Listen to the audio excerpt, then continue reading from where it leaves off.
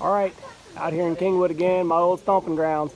Got another second story corner soffit. See the bees going in right here on the corner.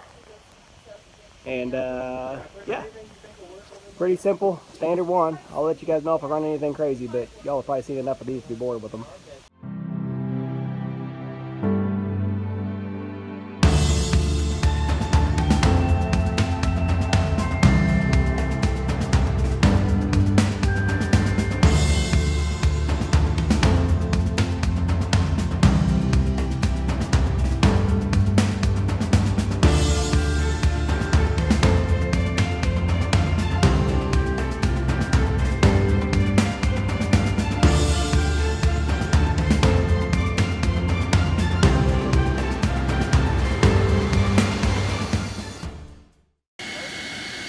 Well, I didn't film a whole lot of this one. To be honest with you, my battery's almost dead on my phone here.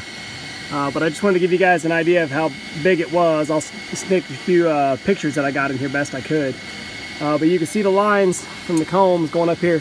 This is a pretty high, it's a pretty steep peak. It's hard to tell. And this one's interesting because the gable there is actually not closed in. A lot of times that gable's kind of closed in and the bees will sneak up there through a hole. But I could see right up this thing with a flashlight the whole time, and I could see that they weren't running up there. I did vacuum a couple that were kind of trying to make a move up there, but they definitely didn't all, you know, chase up there chasing the queen or running away from me. I was actually able to get up here and get behind them right away, so that I also wasn't pushing them that way too, so that helped. But yeah, you know, vacuumed and cut combs the whole time, and I got just one sting on my forearm. I wasn't wearing my gloves. My sleeve came up, and I got one on my forearm that I smashed against the comb, so I can't complain about that. But otherwise, this one had a bunch of swarm cells, a bunch of queen cells, and several of them were capped. The population of the hive was still really strong, to make me think that if they did swarm, it was, you know, not a big swarm, or else they were a really big hive before they swarmed. But I never saw any presence of a queen. I really didn't find any eggs or young larvae, so I think there's a good chance that the swarm had already left. You know, and some of these queen cells are going to emerge in the next couple of days, so I'm going to go ahead and bring them home and set them up basically as a queenless swarm, and I'm going to put those queen cells in there and hope that they take to them. But, you know, otherwise I'm going to set them up as a fresh hive. They haven't been here but just a couple of months, so the combs are still real soft. There wasn't really any that I felt comfortable trying to keep and move, you know, as a brood comb for them. So at this point we're done. We're scraped up. I'm going to spray repellent and just spend a little time picking up tools and letting the bees, you know, they keep gathering up here and I keep vacuuming a few up. So just letting them settle down and vacuum up everything I can, and we'll be out of here.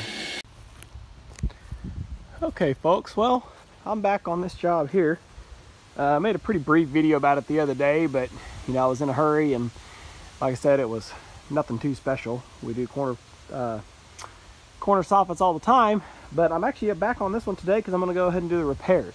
And this is not something that I normally do. I normally just leave it for the homeowner to, you know, do the repairs if they want to, or have, you know, their preferred contractor do it.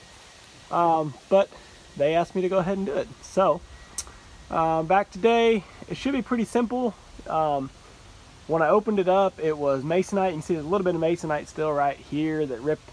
So I'll tear the rest of that down. I'm gonna clean up the cut that I made along the top of the brick. Clean up this cut right over here on the plywood soffit. And then we'll just cut a fresh piece of plywood to go up there. And then all of our trim boards, none of those broke when we pulled them down, so that was really, really good. I'll have to work on trying to get some of the staples out. But then it'll just be a puzzle piece game of putting the 1x4 trim back up. We'll caulk it and paint it to match. So I'm gonna get busy and I'll show you what it looks like when we're done. All right, well, I'm done with this one.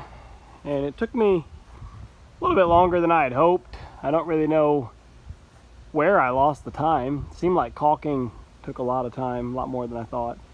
That's probably what it is. But anyway, here's the corner that the bees were on. And you can see we've got her all sealed back up. I went back with plywood soffit instead of masonite. I think I mentioned that at the start of the video. So I went back with plywood. It's plywood around here on the left anyway. So it all matches up real good. Caulked all the joints, all the lines, and painted her to match.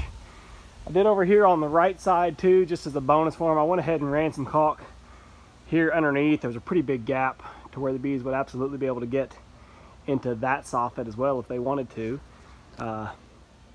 And up here on top, actually, so the bees on this particular job were entering right there on the corner. If I can get my finger in there, right there. There's a big gap in the trim and the drip, in the eave trim, I guess you'll call it, the drip edge. There's a big gap, a big hole. I mean, if I could shove a couple fingers in it, there was actually quite a bit of water damage inside the soffit because of where that's leaking. But I got all that filled in with caulk the best I could and painted over it.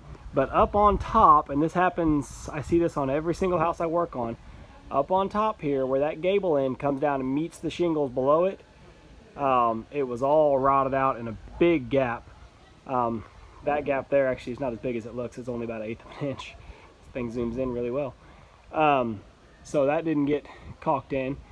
But running all up along this gable here, there's still a big gap. And that's just kind of outside the scope of my work on this project. But when I did the removal, I actually could see all the way up into that gable. So if bees get up here, they can run into that gable and they can run right back down into the soffit where they were before. So that'll need to get filled in. I've already told the homeowner on that, you know, what to do as far as just getting up there with a tube of clear silicone and just, you know, having a day. He said he would take care of it. But anyway, that's it on this one. I'm pretty happy with it. Like I said, I normally, you know, I always bid the repairs separate, and I normally don't do them. Normally the homeowner will do them, or they'll have their preferred contractor. So honestly, I don't remember the last time I did the repairs, but we got this one done, and we're fixing to go to another house and take care of that one too.